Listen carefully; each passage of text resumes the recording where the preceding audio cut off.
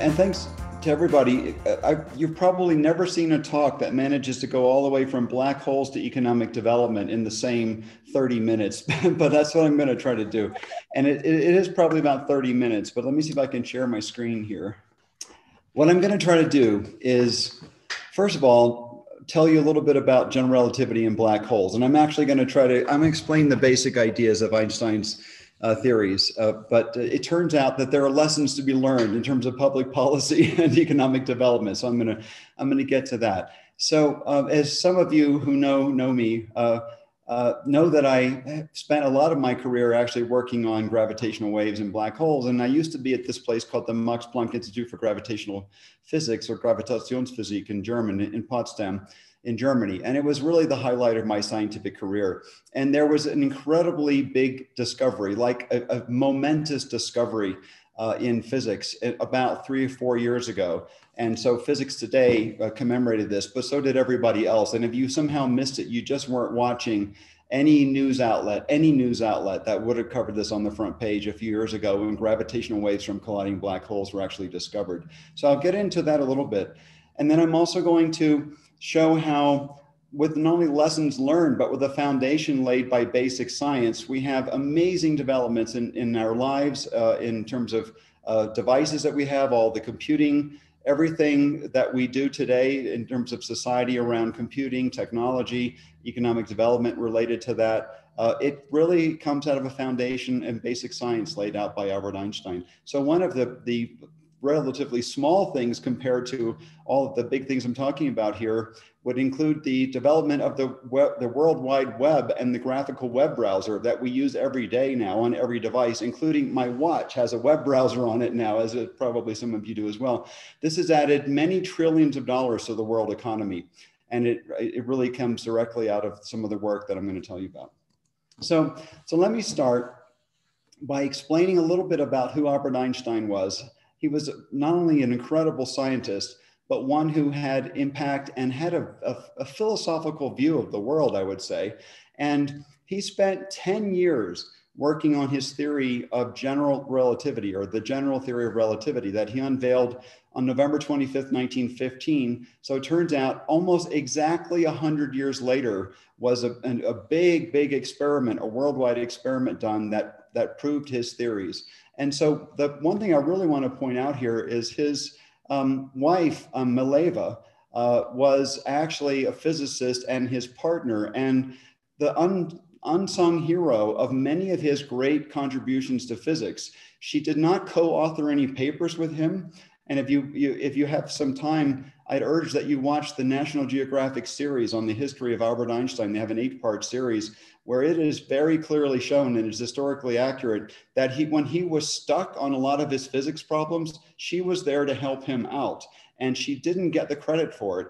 Unlike Marie Curie, who did get a Nobel Prize because her husband, Pierre, insisted. They wanted to give it just to him, and he insisted that she be co-honored with him, and they agreed to. But Einstein did not do this with his wife. And so he's a complicated figure. Just want to point this out. So, oh, by the way, in case you weren't watching, on February the 11th, 2016, there was incredible news. The front page of every newspaper, every news outlet around the world carried this story about the announcement of the discovery of gravitational waves from colliding black holes. And so Einstein predicted this theory, or developed this theory of general relativity, and predicted that there would be black holes and there would be things called gravitational waves that were before that never even suspected. They came directly out of his work on the theory of gravitation, and 100 years later they were actually discovered. So I have worked directly on this problem, and I was actually invited to the National Press Club in Washington, D.C., and I was there for the announcement, and it brought tears to my eyes. I mean, literally brought tears to my eyes when this happened. And by the way, this is the local newspaper in Champaign-Urbana pointing out that NCSA, which is the center at the time that I was directing, actually played a role in the discovery. So it was kind of a cool thing for me. So another thing I want to point out is that we've made a lot of progress in terms of women in science and being recognized. So this is Gabriela Gonzalez, who's a friend of mine that I've known since she was a graduate student. She was the spokesperson for the LIGO collaboration. LIGO is the international collaboration of scientists, thousands of scientists around the world who worked together. And Gabriela was the spokesperson. And this is her making the announcement at the National Press Club in Washington. So let me explain a little bit about where do these gravitational waves come from and so on. So about 1 billion years ago, literally 1 billion years ago, two enormous black holes, each about 30 to 40 times the mass of the sun, collided at nearly the speed of light. And you'd think that this would have nothing to do with us because it's 1 billion light years away then. So it's very, very far in a distant corner of the galaxy, and we'll never know exactly where it happened, but we know that it happened because we detected the signal. So at that time, there were these two black holes, and this is the result of a supercomputer simulation carried out by some friends of mine. And it shows, if you can see this is a supercomputer simulation of two black holes going around each other. The stars behind are all distorted because their light rays get bent by the gravitational field and they collide. A big black hole is formed, and out comes a burst of radiation that is more powerful than all the stars in the universe combined, but for just a tiny fraction of a second. And then 1 billion years later, we detected this. Now, it's important to point out that 1 billion years later means 1 billion years ago, there wasn't even life on the Earth. I mean, there was basically like singular cellular life on the Earth at that time. There was no Einstein, there was no scientific community, but these waves are coming towards us. So we had to have life form on the Earth, and then we had to have the development of science. And then eventually, only 100 years ago, did Einstein come along to predict that this could have happened. And then we built the technologies to detect it. So think about this as like a race. These waves are coming at us for 1 billion years. And then eventually, just in the nick of time, we built this detector and we turned it on. And within days of turning on the detector, those waves arrived. It's an exciting event in the history of science. So let me tell you about his theories. So there are two big things I'm going to tell you about. The one is called special relativity. And so you might remember from high school that he had this amazing theory that says if you're moving along, time and space are perceived differently. They're not just perceived differently, they are actually different. But the thing that it's really important to understand is the ideas that Einstein based his theories on are extremely simple. They're very, very simple ideas, but he was the first one to be able to carry them all the way to a logical conclusion. So this one is that if you're in a train or a car and it's moving along, let's say at 100 miles an hour along the highway or along a train track, but it's perfectly smooth, you don't feel like you're moving, right? You don't feel like you're moving at all when you're in the car. But what you see from your point of view is the world is coming at you at 100 miles an hour, but otherwise you don't feel it at all. Or if you're standing on the side of the road, you don't feel it any difference at all. So from your point of view, standing on the side of the road, you see a car coming down the road towards you. It looks like it's coming at you, but if you're in the car, it looks like the person on the road is coming at you. It just depends on your point of view. That's the relativity. It's the special theory of relativity. So it's all relative. But so Einstein said, actually, there is no experiment that I could do inside that train that tells me that it's any different from standing on the side of the road. And he said, so therefore, I postulate that the laws of nature are actually exactly the same in that train as they are on the side of the road. So this sounds like, okay, that sounds fine, right? But there's a second point that he knew, which was the speed of light is the same. The speed of the photons coming out of this flashlight that you would measure if you're standing on the side of the road or if you're in a moving train, it's actually the same. And this doesn't seem like this could be right. Because imagine I have a baseball and I throw a baseball at you, like I'm Nolan Ryan, and I throw 100 miles per hour, right? So I'm showing my age, but fastball, 100 miles per hour, it comes at you and you catch it, but you measure it's 100 miles per hour. It turns out if you're on the train and you're also moving at 100 miles an hour, then that ball should be coming at you at 200 miles an hour, right? That's what we would expect. But turns out the speed is actually the same no matter how fast the source is moving. Now, this doesn't make sense, but it's true. And so Einstein said, the only way that these two things can both be true, that is that the laws of physics are the same in a moving vehicle or moving frame of reference, and the speed of light is the same, is that the distances and the time that it takes for something to move have to be changed in some way in order for that speed to be measured to be the same. So he realized that it's not just like a mathematical formula, it's a physical effect. If you're moving in a train, time is actually moving slower for you. And so the basic thing he found is that moving clocks go slow and that rulers shrink in the motion of direction that they're moving. And so there are lots and lots of experiments over the last 100 years since he came up with this theory in 1905 that have proved that this is actually true. So this is like, in essence, that's the simple theory of special relativity. Now, why haven't we noticed this? The reason is we haven't noticed this because the impact of this slowing down of time and the shrinking of rulers is so small that we never notice it unless you're moving near the speed of light. And since we never move at the speed of light, it's not part of our intuition. Okay. So the second thing, this is the hardest part. This is the hardest slide. It's going to get easier after this one, is that he thought about for 10 more years. He said, my theory doesn't include the gravitational field. So how can I include the gravitational field? And he thought about this and he said, okay, if I'm Newton and I'm sitting under the tree and I'm waiting for an apple to fall on my head, that's due to gravity, that the gravitational field pulls the apple out of the tree and it falls and hits me on the head. He said, that is exactly the same as if I'm, again, in a moving spaceship, or didn't have spaceships then, but a moving train that's accelerating now. It's not just moving at a constant speed. It's getting faster and faster. Like if you're in a car and you put your foot to the floor on the accelerator, you feel yourself being pushed back in the seat, right? You feel yourself being pushed back because it's accelerating. And Einstein thought about this for 10 years.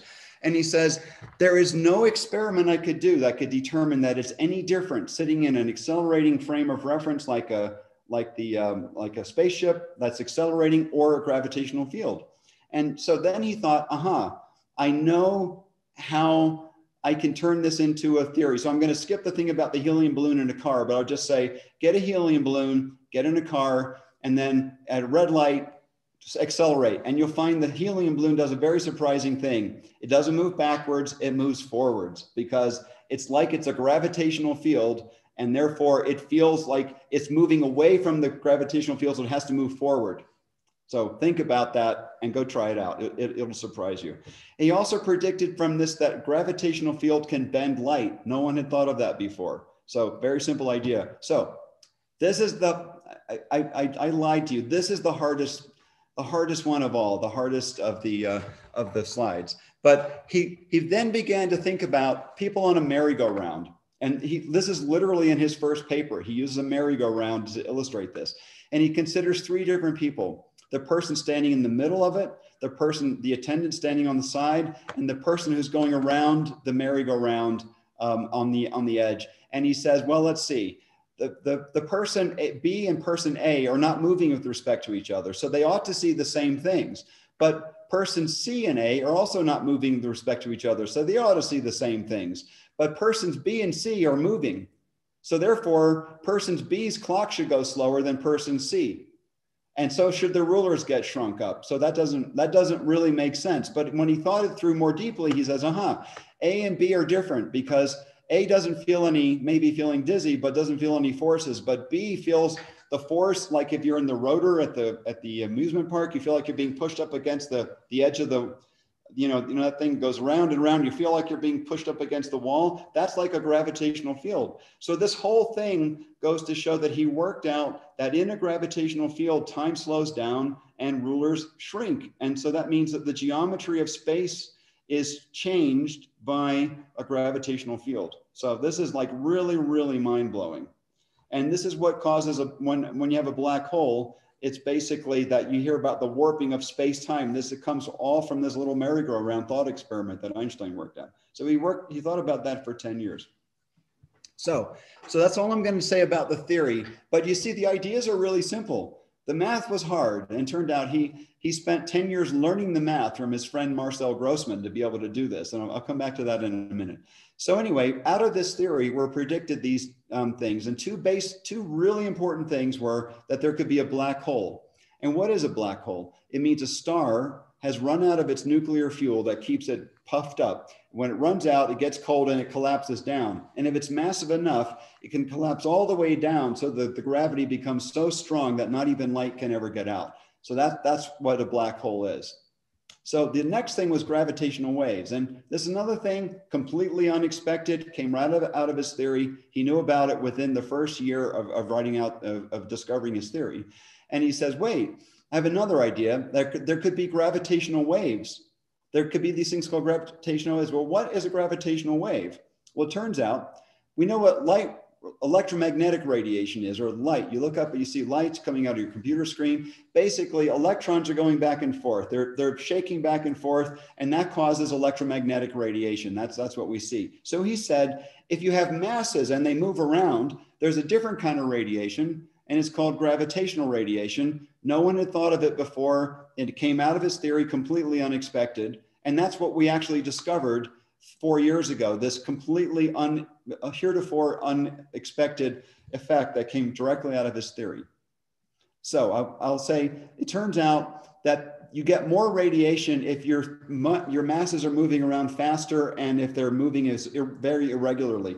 So therefore, if we wanted to ever detect it, we would look for things like colliding black holes, because they're like multiple times the mass of the sun colliding at the speed of light. That's a pretty big explosion in the universe, and that's what leads to gravitational radiation. So Einstein thought about this for about another 20 years, and he began to think that this was a mistake that he'd made, and he tried to publish a paper saying that, you know, that thing I said about gravitational radiation, I think it was wrong. And it turned out somebody had the courage to reject his paper. It didn't get published. And it turned out he was actually right, but he was just confused and tried to retract his theory. So then he retracted the retraction, and decades later, we actually discovered this. So the next thing about Einstein's theories is that they're too complicated mathematically. It's so complicated. In fact, I spent my whole career using supercomputers to try to solve those equations. And he actually said this: do not worry about your difficulties in mathematics. I can assure you mine are still greater. And he's very famous for making very deep kind of comments like this. So it turns out that the equations are so complicated, no one could solve them. So people had to develop complicated algorithms. And then supercomputers were driven a lot by the quest to solve Einstein's equations. And as I'll come to in a minute, the phones and the watches we have today are actually driven by the scientific need to try to develop supercomputers to solve equations like these. So a century of work, can't solve the equations, can't detect gravitational waves. What are we going to do? Well, it turned out this is September of 2015. So just slightly less than exactly 100 years after his theory, these little squiggles were discovered in a $1 billion experiment supported by the National Science Foundation called LIGO. They have two detectors, one in Washington State and one in Livingston Parish, Louisiana. And the top graphs here are the actual squiggles that people saw when the black holes collided 1 billion years later when they arrived here. And the bottom ones are the result of numerical simulations of black holes on supercomputers. And my whole career was spent developing what those squiggles would look like. That was my work. And so they matched up exactly. So when people saw that, they said, aha, two black holes just collided. And it turns out they could work out that they were 1 billion light years away. So then this is everywhere in newspapers all over the place. I gave this talk to a German high school, actually. So I use a German newspaper, but there are more of them. This is the picture of two of the Nobel laureates, Kip Thorne on the right, Ray Weiss on the left. By the way, Ray is from Berlin. He came during the war of World War II, another sort of story of great scientists coming to America during times of trouble. America is like a beacon of hope and stability and so on. So people come and we benefit tremendously from this. So Ray is a Nobel laureate. And Einstein himself came in 1933 as well. When Hitler rose to power, he left and came to the United States as well. So anyway, multi-messenger astronomy means that suddenly we can make observations of the universe using all kinds of different sources of information, from electromagnetic waves, from neutrinos, from gravitational waves. And it's the beginning of a brand new era in science, and it's very exciting. And by now there have been dozens and dozens of detections of gravitational waves, and we're learning a lot about the universe because of this. But what I want to do, one last thing, and then I'm going to move on to how relevant this is for economic development. So this is something I'm extremely proud of. This is a German postage stamp for 70 euro cents. This visualization was carried out by a former graduate student of mine in Berlin. And so I feel like a parent to this postage stamp, but it's extremely exciting to see something like this out in the public domain. The only other time I had something quite like this, some simulations that my group did were on the phone book for the Livingston Parish telephone directory. And so another one, because they were commemorating the gravitational waves as well. So it's nice to see this kind of out in the public domain. So now let me switch gears and say why this is all relevant for our lives. Well, it turned out that these equations were so complicated, they couldn't be solved. The most brilliant mathematicians and physicists worked a century on them. So then a new generation came in, and including people like me, who said, let's try new techniques. Let's try to use computers to solve these equations. So I wonder if you know what that is. I guess you probably don't, but it is actually a mechanical adding machine that was discovered off the Greek islands, of one of the Greek islands, Mykonos, not so long ago, but it's over 2,000 years old. And so if you think about it, it's about the fastest computing machine that we had in humanity. And it didn't really increase because we had abacuses, we had other kinds of mechanical devices for doing computing and doing arithmetic, slide rules and so on, until about the middle part of the 20th century. And then suddenly the computing power increased by millions and millions and billions and trillions. And in fact, 10 to the 20th times. It's unbelievable how much computing power has increased. So it's basically been constant for thousands of years, and suddenly it just went through the roof. And that's happened during our lifetimes.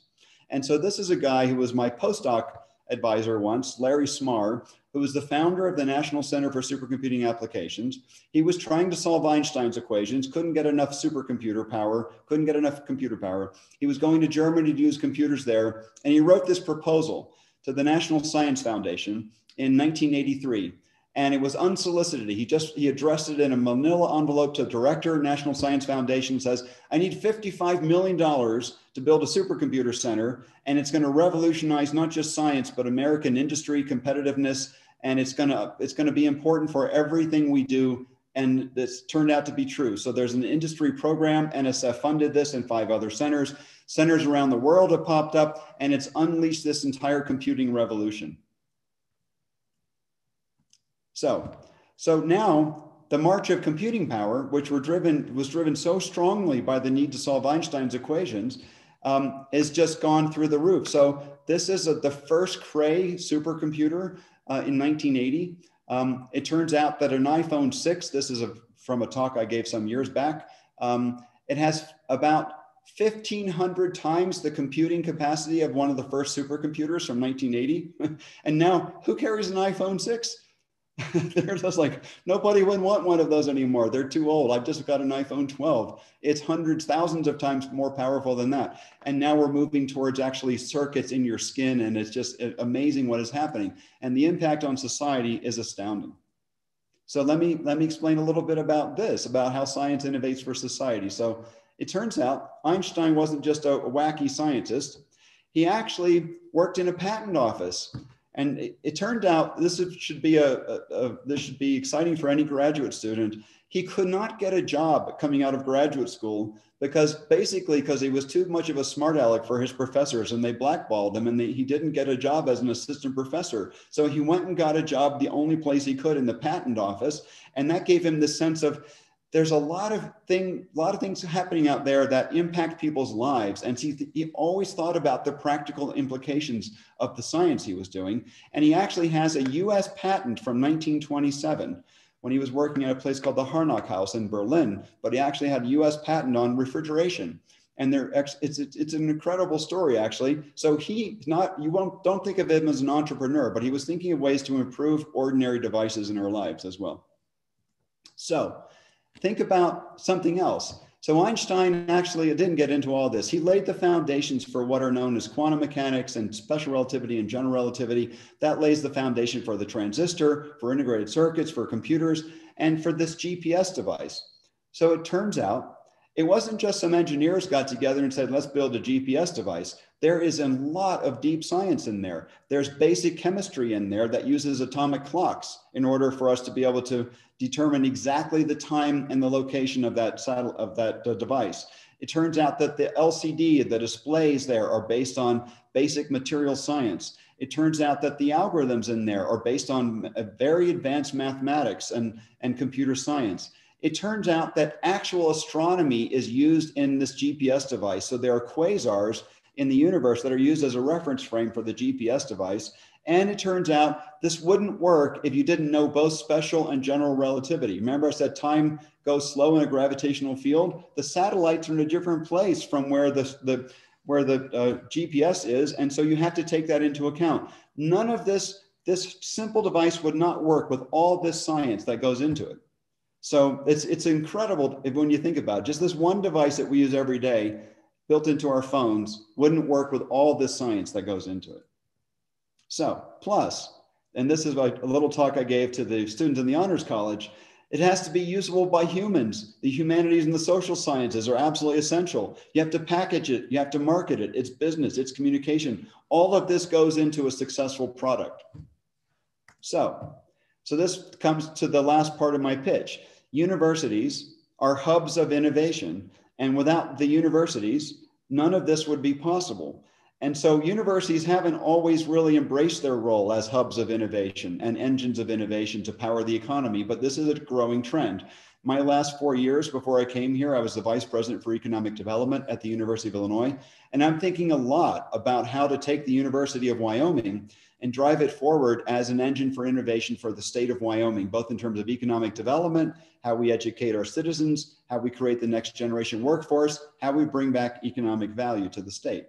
So these are companies that came out of the University of Illinois. So this is my old slide, but I wanted to point out to you that my job was, for the last 4 years before coming here, was to try to increase the number of companies and to create the conditions that support the growth of companies more than ever. And so I'm bringing these instincts here, and I'm beginning to work with the legislature, with Governor Gordon, with former governors. I just had a call from Matt Mead just a couple of hours ago. We're really thinking a lot about how to increase what we do in terms of bringing back economic value to the state of Wyoming.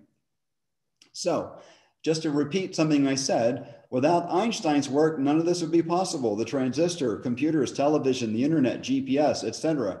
The web browser, this is an amazing story. So years ago, when I was a postdoc of Larry Smarr at NCSA, this is like 1989 to 1992, these two kids, Eric Bina, who lived across the street from me just until a few months ago in Champaign, and Mark Andreessen. Some of you might have heard of Mark. He's one of the biggest venture capitalists in Silicon Valley now. Mark was an undergraduate student, and at the center that was founded to solve Einstein's equations and do other things, they invented the World Wide Web browser, the graphical web browser called Mosaic. And that's what led to this revolution that we have in computing right now. And so if you look at Internet Explorer, you'll see it says based on NCSA Mosaic coming out of the National Center for Supercomputing Applications. And so did Netscape come out of this, by the way. So all that we do now in terms of using computers and the internet, it really was made possible by these two kids. So we want to develop an environment here at the University of Wyoming in collaboration with the community colleges that produces more people like Eric Bina and Mark Andreessen, creating the conditions and the incentives for them to do this. So the question is then, how do you accelerate the innovation for economic development? Well, I've been working a lot with the community colleges. I've talked with the presidents of all the community colleges, and we're getting excited. We're beginning to talk about doing things together for economic development, hubs of innovation, helping to create a statewide curriculum for economic development, for computing, for software engineering, and then to help apply this to the different industries that are already in place, to agriculture, to mining, to energy, hospitality, and other areas that are springing up. For example, blockchain is a big area that's really growing these days. And there's a new center for blockchain technologies for smart contracts and cryptocurrencies and so on. So Wyoming is becoming a hub for some of these things. So part of what I'm just saying is we're working hard to take this kind of basic science, learn how to figure out how to commercialize it and how to also grow the workforce in the state of Wyoming so that we can help grow the economy of the state. So I'm almost done. I would invite you to take a look to learn more. If you want to learn more about the science, watch the movie Interstellar. If you haven't seen it, it was actually, this is a picture of Kip Thorne. So I took this picture of Kip the day that they announced gravitational waves. So not only did he win the Nobel Prize, but he's the creative genius behind the movie Interstellar. So he worked with Christopher Nolan for 7 years on this movie. And every single scene in that movie, he can explain in terms of some scientific theory how it could possibly happen. So it's really based in science. And he wrote a book called The Science of Interstellar. So I would encourage you to at least watch the movie if you haven't seen it. And this is really out of the genius of Kip Thorne. It's a beautiful movie, but it's based in science. And on the right-hand side, there are lots of videos out there that talk about it, but in particular, there's a German one coming out of the Albert Einstein Institute where I once worked called scienceface.org, the face of science. And there you'll find interviews with Kip and a bunch of people, but also with me telling the story how the web browser was born out of Einstein's theories in some ways. So the story I just told here. So lessons learned. And this is kind of along public policy and economic development. First of all, the best ideas are the simplest. And Einstein had a great saying. He said, a theory should be as simple as possible, but no simpler. So boil it down to the essential elements. Always try to boil something down to the essential elements. Perseverance. He was stuck. He was worried others would beat him. David Hilbert basically came up with the equations before him. He was afraid there was this competition. He didn't have it. He had it wrong. He had it right. He had it wrong. So even the great Einstein was confused about things. He was also sometimes ridiculed publicly. There was another famous scientist named Arthur Eddington who didn't believe in gravitational waves. And he said gravitational waves propagate at the speed of thought. So he thought that it was just a figment of Einstein's imagination, and quite a difficult relationship. Kip himself told me that I once confided to him, I was frustrated. Some people in my science community maybe didn't think that much of some of my work. He's like, oh, I have people who think my work is terrible all the time, and this is the guy who just won the Nobel Prize in physics. So so the point is, you have to put up with some difficult times in order to make some good decisions and carry them forward. Another point is take the long game. He worked on this theory for 10 years and then he was confused about it forevermore. But he just kept following it. So take the long game and then follow the logical consequences of your simple ideas, profound implications and societal impact. And basic science has a lot of impact, sometimes within months to years, and sometimes it takes decades, but just keep it going. The logical consequences are profound. And the science summary, it's a fantastic time for science. It's one of the greatest discoveries in the history of science was just made in a field that I spent my whole life banging my head against the wall on. Einstein was right, and his theories are based on these simple ideas. Many places around the world have collaborated, including NCAR, Wyoming, which is our local supercomputing facility, is a result in some ways of this quest to get more and more computer power and so on. And you might be surprised, but people working in even basic science, like I have 3 graduate students right now still finishing up at the University of Illinois.